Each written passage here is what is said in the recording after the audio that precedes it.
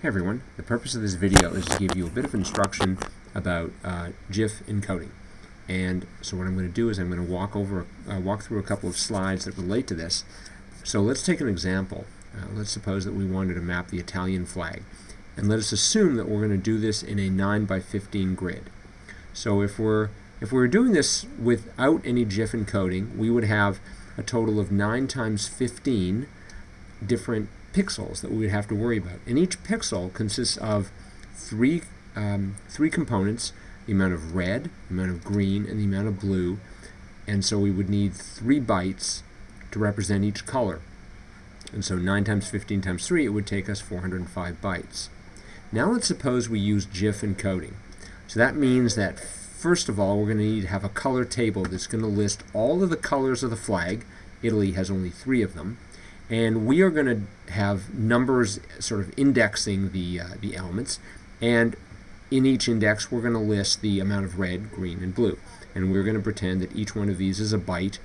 So we're going to have a total of 4 bytes per row. 4 times 3 rows is 12. So our table is going to be 12 bytes. The actual data, we're going to try and encode it. We're going to use this runtime encoding scheme. So we have 5 3s, right? Because we have 5 greens, and green is 3. Then we have 5 2s, because 2 is white, and then we have 5 1s. Then we repeat, and so we have 5 more 3s, 5 more 2s, 5 more 1s, and so forth. If we look at all the data, and here's all the data here, we will see that we have a total of 27 of these pairs.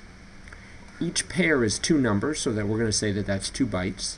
So we have 27 times 2 plus the 12 bytes that we took for our table. It would take us a total of 66 bytes to represent the Italian flag. We started off with 405, and 66 out of 405, that means we're using only about 16.3% of the data that we would need if we didn't use GIF encoding. Let's take a look at a slightly simpler example, but it still works out the same way. Hungary. Hungary, the colors happen to be running across the entire flag, and so this makes it a little bit easier. You notice that in this case, so we still have 3 colors, so our color table still takes up to 12 bytes, but we have a total of 45 1s, 45 2s, and then 45 3s. So we only have 1, 2, 3 of these pairs. Each one of them still takes 2 bytes, so we just have 6 plus 12, that's 18 bytes. So the Hungarian flag, we do considerably better than the Italian one. We're going to shrink down from 405 to 18, and 18 out of 405, that's 4.44% of the original size. So that is a pretty impressive saving. So that's how you do GIF encoding. This isn't exactly how it's done, but it's very close. It gives you the idea of it. And so for the assignment that you're working on, you will have to do this same sort of thing, but using different flags. That's it. See you Wednesday.